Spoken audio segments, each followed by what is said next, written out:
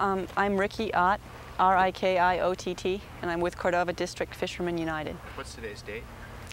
Beats me. It's September 9th, 1989. Okay, that's all I need. All right, great. Riki, it's now September. It's a long time after the spill. Why protest now? What's the goal here? Well, now is an appropriate time because they're talking about demobilization and pulling out from the cleanup, and everyone's attention is focused on the beach cleanup. And there's so much more to it than that. A large part of the problem is cleanup of state and federal legislation to prevent something like this from ever happening again. So we need to refocus people's attention on what's really going to be effective in preventing something like this from happening again. What kind of things in the state legislature and the Congress are you concerned about? It changes every week, but right now the main concerns are the House, United States House of Representatives, is developing a bill, the equivalent of the Senate bill on Superfund, which creates a fund to clean up oil spills and compensate individuals. And there's simply not enough money in the fund that Senate established, and the House wants even less than that. So we need tougher spill legislation. We need more money in the Superfund bill. Also, we're asking that states' rights are not preempted. This is really important, we feel, and the House is moving to preempt states' rights. The other thing that you were protesting today is there's a foreign flag vessel taking on oil at the Alaska terminal.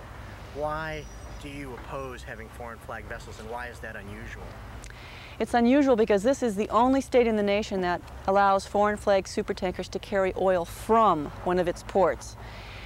This tanker today specifically is Liberian registered, Italian crewed, and Israeli registered, Liberian flagged, and Italian crewed. So if this tanker or one of the other foreign flag supertankers hits Bligh Reef or has a tanker spill, who would pay? It would just be an incredible legal snarl. I mean, we would have attorneys, we would just be enmeshed in this legal nightmare, and I don't know. Meanwhile, oil would be spilling everywhere. And are you hoping that Congress will eliminate the foreign flag tankers from the Alaska terminal? We're hoping that Congress makes industry responsible for any and all risks associated with marine transport of oil. If they want to bring in foreign flag tankers, that's fine, but post a bond. Have the financial resources to deal with a spill up front.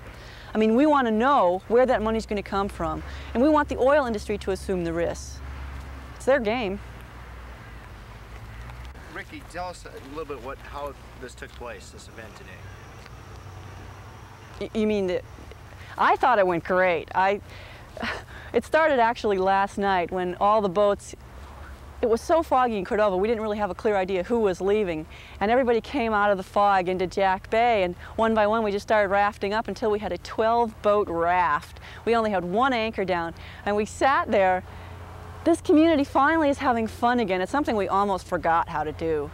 And we sat there stuffing rocks from a treated beach that's been pronounced clean in 650 Ziploc bags, which we're mailing out to all congressmen. Actually today they're going out. So we just sat there eating sushi and with the music on and the fog all around us, and it was a great evening. And then we got the banners going this morning. We got them all on boats, and the banners all look good, and everybody just started getting excited, and we took off, and everybody was in control the whole time, followed the regatta rules that I, sort of agreed upon with the Coast Guard, and it was quality, not quantity. We didn't have nearly as many boats as we wanted. A lot of it's due to the halibut opener, but it's quality, not quantity. I think it went really well. The tanker that was in today, that was a foreign flag tanker. Elaborate on that tanker, what size and so on. I believe that was a 1.8 million barrel tanker, which is 50% more than the Exxon Valdez. It's also one of the flagships for the Amerada Hess oil company. It's run by Leon Hess, and it's the Northern Lion. So that was one of the boats we wanted to target on, actually, and it was there for us. I thought industry was cooperating with us today very nicely. So that was a foreign flag tanker?